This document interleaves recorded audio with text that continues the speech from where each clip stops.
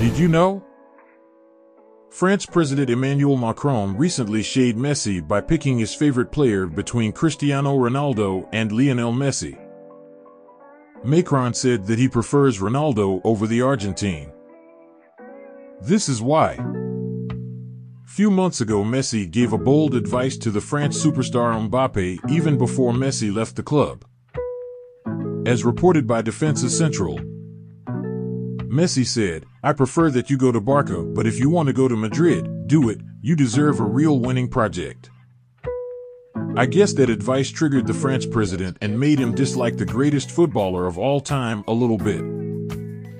Because Macron was one of the people who put in the work of bringing Messi to the French club because he loved the way Messi plays and how great Messi can make the French biggest club become in few time, which Messi did. Now we can tell, a lot has been happening to the France club PSG after Messi's departure. Like losing their favorite player to Real Madrid because of no option. They recently dropped out from the top 5 European league to number 7 after Messi's departure. Big Messi effect. If you love Messi more, please subscribe and like.